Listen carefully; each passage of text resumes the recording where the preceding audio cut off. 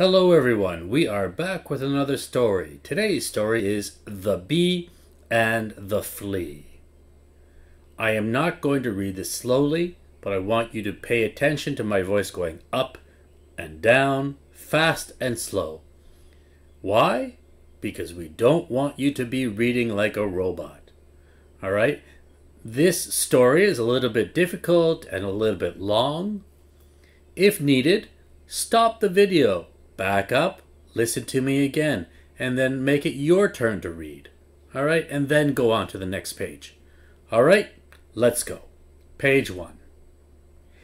In a field near the sea, there lived a wee bee. She lived near a wee, lean flea. Bee the bee lived in a hole in a tree, near the beach where a breeze came from the east. Page 2. For 3 days a week, Lee the wee flea lived on a sheep. The sheep lived in the weeds. The sheep ate the leaves from the weeds. Page 3. One day, Bee saw Lee eating nectar. "What are you doing?" screamed Bee. "Fleas do not eat sweet nectar." "But I like eating sweet nectar," said Lee. "I do not want to be a flea. I want to be a bee." Page 4.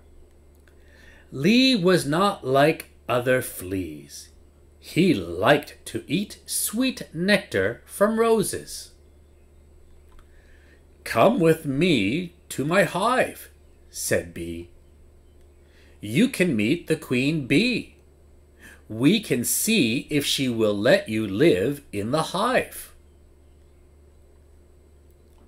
So Lee leaped on Bee's back, and off they went to the tree. "I always dreamed of being a bee," said Lee. Page 7. They went to the hive to see the queen. She was sitting on a big seat. "I have come to speak with you, my dear queen. Can Lee the flea live in the hive?" "It's a deal," said the queen.